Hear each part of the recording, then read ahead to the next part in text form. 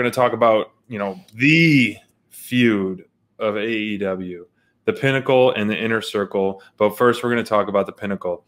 And by the looks of it, it looks like most of the Pinnacle members do like their steaks medium rare. They like a nice fine red wine. If we saw a well-done steak, Wardlow definitely likes a nice fine red wine. My man downed the bottle. That was fantastic. Oh gosh, this was maybe not as much as Sean Spears though, because Sean Spears is ready to bust someone's face open for not getting an empty glass, and he was absolutely pissed. And I loved that Tully threw the money to the server like a mob boss. It's like, this should cover it, like a big mob boss. It was like so great. You're a Sopranos fan. Yeah, he's the made man of this group, right? I mean, Tully is the legend, right? So the Four Horsemen icon, and to kind of throw that wad of cash at the waiter and tell him this will cover it. That was a really nice move. I like that. You're right. Good call. It was a little thing that you caught. I really like that. And, of course, MJF could do no wrong. That guy is just pure gold. He is the drizzling, he did call us the drizzling shits, which will never live down. No, but he is the drizzling. He is the orange swirly, though. He is the drizzling orange swirly from his spray tan. But once again, just a fire promo.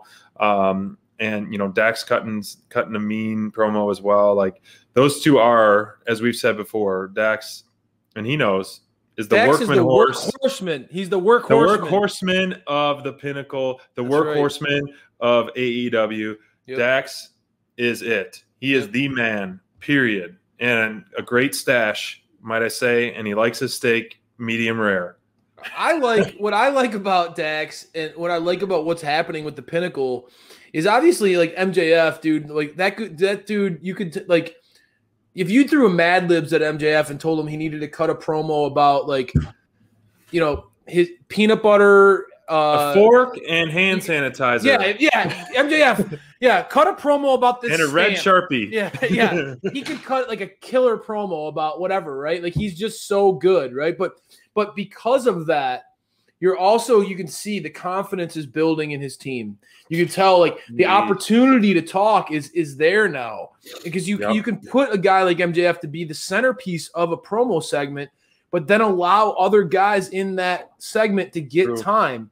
And as an FTR fan, I love seeing Dax emerging as a guy who can cut a hell of a promo, man. Like we love what we see him out of him in the ring. He is the workhorseman of the Pinnacle, and that dude can throw a spine buster that would make Arn Anderson blush. The guy is fantastic at what he does, right? But to see Dax kind of that no nonsense, like old school like promo vibe that you get from a guy like Dax is really nice, man. I love what they're starting to do with him, and I've always been FTR as a team. You can't ever, but you're starting to see Dax kind of emerging too as a guy like, wow, this guy has potential if they ever wanted to give him a little solo run. We've seen some of those great matches that he had with Jericho and Jungle Boy. Dax has it in him, dude. The Dax could do it.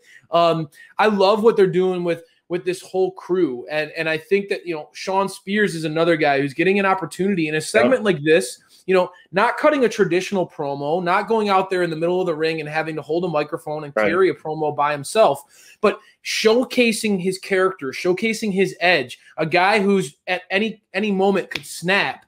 That's why he's the chairman. He's the guy who cracked I'll always remember that chair shot to Cody. He's that guy. And it showcases a guy who's got that razor thin trigger that at any moment the chairman can strike. Like I like that. I like that where they're leaning into that. I think there's a lot of character work that's emerging in these segments beyond just a promo, and I love what they're doing with that.